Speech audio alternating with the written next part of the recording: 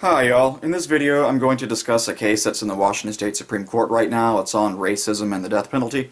I'm going to talk to you guys, but I'm hoping that some of the justices from the Washington State Supreme Court might happen upon this because, you know, they watch things and maybe they'll run across it. So if you happen to be a justice of the Washington State Supreme Court, please stick around. I have some information that you might want to just casually notice. Alright, so the argument in the defense of this man, Mr. Gregory, is that his death penalty should be overturned because jurors in Washington State and prosecutors in Washington State, we all are really just a whole bunch of racists. So let's go through some things they brought up, like something called the Beckett study from a sociologist, and why this so-called Beckett study should not be given any weight by the court and should be categorically ignored because it's complete gibberish. It's complete nonsense. Anyway, so it starts off with Ms. Silverstein talking about how confident the court can be in the goodness of this particular study, and she just misconstrues there what the confidence level actually means. It doesn't tell you anything about the particular study you have in your hand. What it tells you is if you the percent of all possible samples of a population that can be expected to have the population's parameter within it. So it doesn't tell you about this particular study. What it says is if you do many studies, you'll expect X percent of these to of the statistics to actually approximate the population's parameter. You'll have intervals that have the population's parameter contained there within. But it's important to note it tells you nothing about the study you have in your hand. Okay, so then what I would argue is the probable cause to believe that this lawyer, Mrs. Silverstein, was knowingly, materially misrepresenting this study and knowingly misleading the court, and this is for logical reasons, and I'll explain what they are. One, either she is sufficiently well educated in statistics to know good statistics from bad statistics. In other words, she has a mastery of the subject to such a level that she can opine in her own right about the goodness or badness of some statistical model or other, in which case she has to know that this is complete garbage, or she doesn't have that level of knowledge about statistics, and therefore she's not in a position to tell the court that this is a good study. In other words, she's using her ignorance of the field to license a positive claim testifying or opining about the goodness of the research, a subject in which she's not qualified to render an opinion. So in either way you slice it, she should know that what she is saying is false, and this is a breach of the ethics, and I would suggest that you look at giving her some sanctions for that. Anyway, so in order to know that this study is not a good one, you don't really need to look any further than the four corners of what the actual study, what the author of the study herself has said. For example, in footnote 10 on page 3. Where she's talking about the fact that all the data that she analyzed was given to her by the client's lawyers, and that is all that she looked at. And she was talking about how there are cases missing from that data that are missing to her knowledge. And she goes, in the relevant part, it reads, if this is correct that these cases are missing, the data set analyzed in this report is incomplete, and it is thus impossible to determine if there is any systematic bias in the sample of the cases analyzed. She knows that those cases are necessary for her work. She does not have those cases, and therefore, because they are necessary to her work and she doesn't have them, then she's telling you right there in footnote 10 on page 3, that it's impossible to say really anything intelligent based on what they do know. This is also on her part professional incompetence. She knows who has these cases. She knows where to find these cases, and she did not go get the data. I wrote here, we discussed statistics. Oh yeah, she's trying to do statistics when she doesn't have to. She could go get the parameter. She has the whole population at her disposal. You use statistics. Statistical methods are developed so that way you can take samples of a population. You get representative samples, and you can approximate the parameter of the population. You can infer things about the population based on a sample. But if you have the whole population at hand, it is professional incompetence not to look at that. Statistics is not the ideal way to go about analyzing data. It is a pragmatic concession to the fact that it is not feasible to go get the population on everything that you care to study, where the population is all of the relevant data.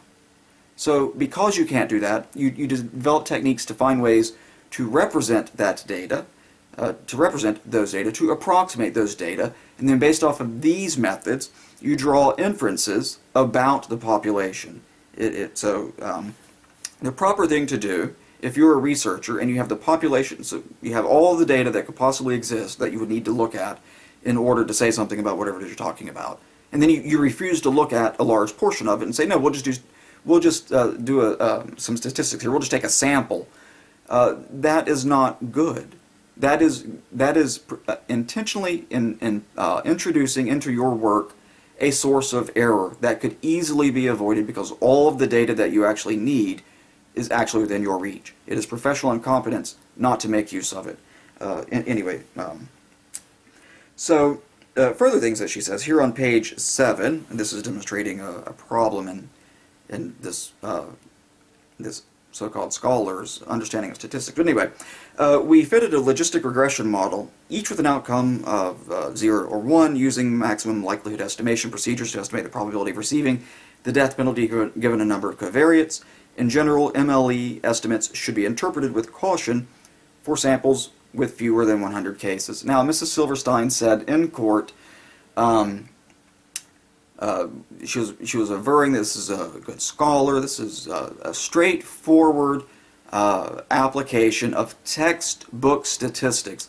I know not from what textbook this woman reads, but it must be like one of those special ones where it says whatever you want it to say. The author here is conceding that when the samples are under 100, you have to use caution. The reason you have to use caution is because when you don't have an adequate sample to look at, you can't draw inferences of any reliability based off of that sample. You have insufficient information to draw an inference about the very thing you're claiming to model. That's the caution. So if you don't have a sample that's capable of giving you the type of predictive power that you require, the professionally competent thing to do is to not publish that study because you're not saying anything intelligent. So the author here is saying, if you read the textbook on this, and this has a footnote where it goes to a textbook, it'll tell you that this is dangerous to do because of this problem. But it goes downhill from there. Let's talk about reading a textbook. For example, logistic regression, applied logistical regression by Hosmer and Limshow. This isn't simply a textbook on the subject, it is the textbook on the subject. It is the most cited textbook on the subject by statisticians, of which this author of the study is not. She's a sociologist, which is a quasi-wannabe science. I'll justify that in a minute. And these are actual, David and Stanley Hosmer and Limshow are actual statisticians. This is what they do. One of them has studied this particular field for his whole career. Anyway, they wrote the book on this subject, and what they say in this is, we do not recommend routine publishing of what are so-called pseudo R-squared values with results from fitted logistic models. However, they may be helpful in the model building state as a statistic to evaluate competing models. So that's something for the researcher to pay attention to when trying to develop various models to look at something. It is inappropriate to be published in a study as a general matter, and the reason for that is that pseudo R-squared values serve to confuse consumers of the data. You're introducing confusion where what you're trying to do is impose clarity. This is an author who has written a study and using this particular, I think it's McFadden's, she doesn't actually specify which of the competing pseudo R-squared values she's using. I think it's McFadden's, but it could be one of the other ones, which is imposing confusion. When you seek clarity, you don't want to go out of your way to impose confusion, like, for example, not looking at a population when you have it readily available, and instead looking at a sample, and then trying to use a statistic to say something about the population when you could just actually look on the next page and say something directly about the population. So you're introducing confusion there. You're introducing sources of error there. You are introducing confusion here by disobeying the recommendation of the people who are the experts in this very mode of analysis. It's page 167 from their second edition. 3 pages earlier, that the pseudo R-squared values we're talking about are based on various comparisons of predicted values from the fitted model to those from the base model, the no data, or intercept-only model, and as a result, do not assess goodness of fit. We think that a true measure of fit is one based strictly on a comparison of observed to predicted values from the fitted model. This is proper science. This is the touchstone, the gold standard of real science. Come up with your models, look at your data, blah, blah, blah. But as Feynman has put it so brilliantly, after you do all that, what you have to remember to do in all these cases is take your model and your analysis and your data, no matter how beautiful, how elegant, how wonderful, how brilliant, and compare it against the real world. And if they disagree, the model is wrong. Reality is always right. Always. It is always true. What really happens is, in fact, what really happens. So no matter how brilliant your model, how wonderful, how beautiful, how prestigious, how many people love your model, if the data if what the model predicts doesn't fit the data, the model is wrong. You either revise the model or you throw it away. Now the reason the pseudo R-squared values are misleading is because they don't tell you anything about the data you're trying to predict. They tell you relative comparisons, one model to the next in a nested set of models, which when you put in an R-squared value, people are thinking that it's telling you something about how well your independent variable talks about your dependent variable, which it simply doesn't. And moreover, the values show up differently, so it might, by the way, that could serve to confuse on either end. It could confuse by thinking it's telling you something about the data that it isn't, or it could confuse you by thinking that there's a weaker correlation than you would expect because the values turn out differently. It introduces all of this confusion, and the reason, one of the reasons it's confusing is there's not an intuitive way to describe how this works. There's not an easy way to describe what this value represents. It's very complex. It's best left in the hands of professional statisticians or experts on statistics who are dealing with this on the back end. And if you're going to publish it in a study, it should be a study for those people who actually have a good knowledge of these various things, as opposed to the consumer of these types of studies, a lawyer. As one of the justices put during the argument, we're not statisticians. How do we know? That's exactly right. The lawyer, Ms. Silverstein, is not a statistician either, but she is representing that she understands it sufficiently well to license the goodness of the study, or she doesn't understand it that well and she's just blowing smoke out of her wherever when she says it's good. She doesn't have any way to distinguish good from bad. She's just licensing the claim it's good research in the face of her ignorance about whether it is or is not. And I've taken the liberty of putting some stuff up here. But I want to talk about Mr. Robinson, who was the ACLU lawyer, and mention it takes an awful lot of cheek for an attorney to stand up before a court and tell the court that a case the court recently heard and spent 4 hours, which is about 5 or 6 times the amount of time spent on a normal appellate argument in our Supreme Court here. It spent 6 times that amount of time on this oral argument, that such a case as that court had recently heard, and is still pending, I think, just doesn't exist in the state. That takes a lot of cheek or a great deal of incompetence to represent to a court that a case that's on their docket that they've recently heard just simply doesn't exist. And Justice Gonzalez was right when he asked the state, does such a case exist?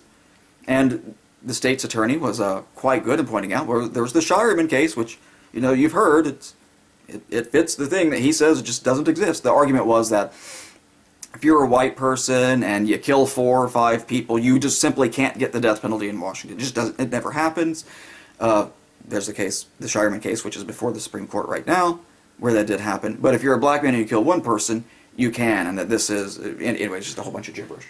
But let's look at their actual model and what it in fact predicts. And if you're in the Washington Supreme Court, you can, I won't go into a great deal of detail. I'll just point out some logical issues here and why you get this kind of gibberish.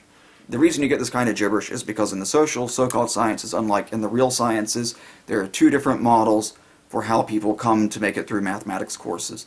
This is why Tom Lehrer refers to the liberal arts track, that side of the house, as mathematics for tenors. He is a brilliant satirist, but I don't cite him as a satirist qua satirist.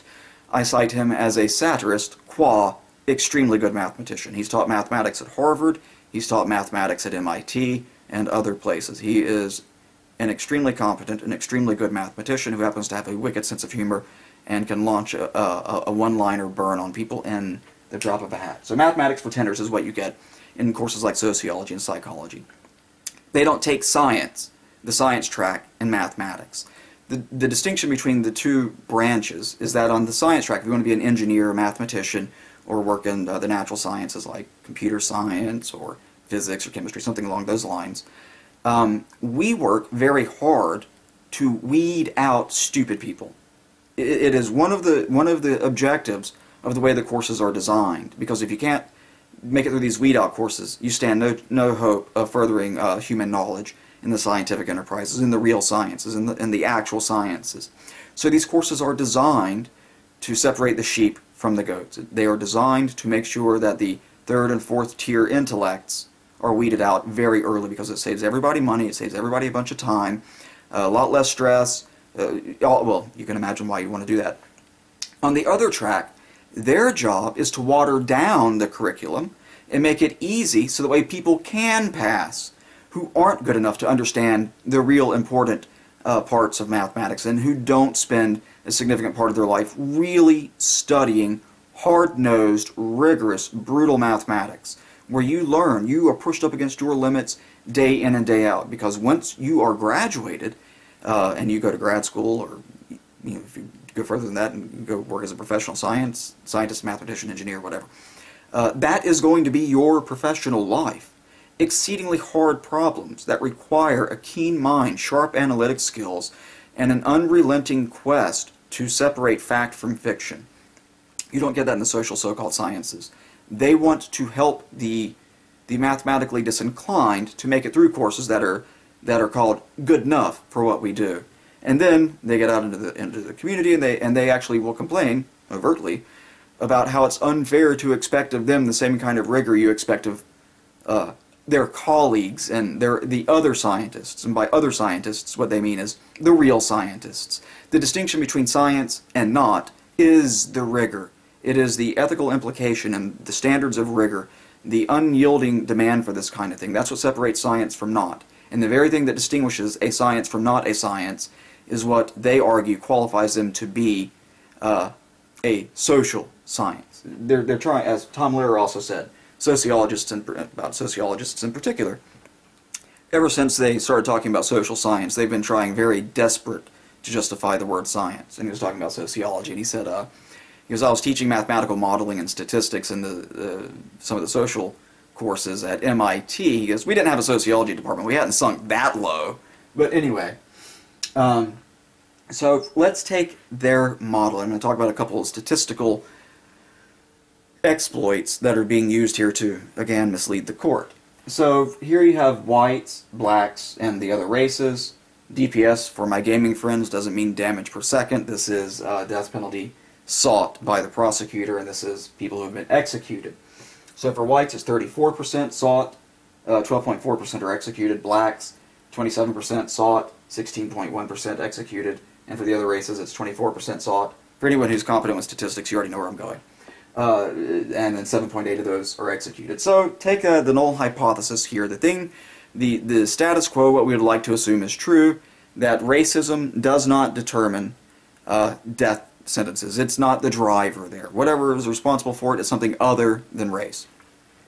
And the thing we actually want to test is if racism is what causes these outcomes. So that's our alternate hypothesis, the thing that we're going to test. So what the lawyers and the person they paid to prepare a study for them to present to the court, as opposed to publish in a journal somewhere, which wouldn't mean much in a sociology journal anyway, but whatever, is that based on the criteria they excuse me, based on criteria they've come up with and the way they've broken down the data and on the confidence, the level of significance they have chosen. God, I'm going to choke to death. Oh, it's the death penalty attacking me. Oh, it's racism, it's a whiteboard. Is that whites in Washington are racist against black folks, and the way that you know it is you look at the various proportions, And based on all the different factors they've come up with and where they've set the sensitivity or the significance level, this null hypothesis, you reject it if you meet that level, and you have this disparity. They claim you meet that level, and therefore you reject it. That racism doesn't drive sentences, and therefore you fail to reject this, which for practical purposes means that's what you're accepting is true, is that racism does drive death sentences. Now, this is very interesting, but the logical problem here is that you can use their same breakdown of data to, after you've proved that or implied that racism does cause it, is you can just repeat the process and prove that the opposite is true, which I will now do. And I'm going to do that by the very handy tool of using how they've broken down the data and looking here at the other races. Whites are racist against the minorities, obviously. So let's see how this pans out on consistent criteria that they chose. I'm using how they chose to break down their data and all their little protocols here. Is that you'll notice here it's 7.8%, 12.4, 24, 34, blah blah blah. So you repeat that process, and now you make this H0 the null hypothesis, and you make that the alternate hypothesis. So racism does drive death sentences, and for the same selection criteria they use for that, you reject this new null hypothesis, and then you fail to reject the new alternate hypothesis, which for practical purposes means that's what you're accepting, that's what you're saying is true, and you say that racism doesn't drive death sentences. Why is this possible? Because of something that happens in social sciences very frequently. It's called p-hacking. You arrange the data in such a way that it will predict what you want it to say. And this is most prevalent, or one of the most famous cases of this, is in a discrimination claim from Berkeley. The claim there is that the school was sexist against women, and yet when you actually go look at the data, most of the departments were actually positively in favor of discriminating against men for women. Why does this show up? This is the exploit that exists in statistics. It's something that's called Simpson's paradox, which when you disaggregate data, like you've done here, and so you can break the data down into different ways, and you will get one thing will be implied by the different blocks of data. Okay, but when you appropriately combine the data into proper groups, that effect either disappears or reverses. And so too is that true here. This fourth column down here is if you take these two groups and you combine them into one, which will be the minority composing blacks and others. And the reason you do this is to avoid the logically dubious proposition that the whites in Washington State are racist against blacks and whites. They discriminate. The proposition in general is they discriminate against minorities, but they don't actually. They would discriminate against only one subset, curiously enough, the subset of people we want to talk about, and they discriminate positively in favor of all the other minorities, to include, to imply that they discriminate against themselves. And this is on the same criteria and the same data breakdown that the authors themselves chose and have proposed. Once you combine minorities and compare that against whites, what you find is that the trend disappears. So prosecutors have chosen their selection criteria, however they do it, 25% of minorities in general for these cases. I'm sorry, 25% of the death penalty cases where it's sought. That's 25%. That's actually better than if you're white. But when it comes to the execution, this supposed large disparity of between 16.1 and 12.4% disappears to a fact to 0.3% difference. It completely evaporates, just as Simpson's paradox implies that it should when chicanery is afoot, or when causal relationships are artificially imposed upon the system. In this case, it's to mislead the court, as I mentioned earlier. So that completely evaporates, and now you no longer have the logical problem of saying that whites discriminate against themselves, but discriminate in favor of minorities, except for blacks. Because the proposition is that the majority is discriminating against the other. Well, there is no one more other in a society than the smallest divisions of its minorities. Those are the most othered of all the people. Well, you would think. But here, it would be that the most othered is the second largest group, the second most othered is the majority group, and then the most favored are all of the other minorities. Complete gibberish. And there are other problems here. You'll notice that we're talking about 12 people, 4 people, or 13 people. Very small sample sizes. One person difference here, I'm sorry, 1 or 2 people difference here will cover the entire spread. This is an artifact of a small sample. It's not even a real thing. But even assuming that you want to think that there's a real thing going on here, the proper conclusion to draw from the way that these people have done this and the data that they have is that there is no distinction between how juries judge the white versus how juries, given the option, judge everyone else. That even though apparently prosecutors do some discrimination, if you want to suppose, juries are the remedy to that. Because even when they're overzealous in wanting to put white people to death, the juries still have this high standard, and that falls down. And the much stricter standards about being more sensitive about protecting the minorities, they are the truly deserving cases, because the juries are saying, gosh, this is a truly deserving case. And my last point is that much of this is gibberish anyway, because what hypothesis testing is looking for, statistical significance is looking for, is whatever it is that we're seeing the result of chance alone, or some non-chance, some other thing. Well, the one thing that's true is that jury verdicts are anything but chance. It is a contemplative exercise. It is a deliberative exercise. It is a painstaking, tedious, long, drawn-out, reflective, contemplative exercise. It's anything but chance. They aren't flipping coins and saying this person lives, that person dies. We don't randomly choose people from the population and say a crime may or may not have happened and you may or may not have done it, but it's just your unlucky day, you get chosen for trial. Let's hope the jury flips the coin and it works out well for you. That is not how this works. This is all done quite on purpose. It is not only purposely done, it is purposefully done. And it should not be surprising that when you go looking at all the data, all the cases, that what you find is that what you're getting isn't by chance. Because it's not done by law, it's not done by chance, none of it is. This is all deliberative, it's all done on purpose, and this is exactly the result that you would expect from a just society. That whether you're white or black, when you commit the most heinous of crimes and you go before a jury, you will be subjected to the severest penalty known to our laws, which is the death penalty.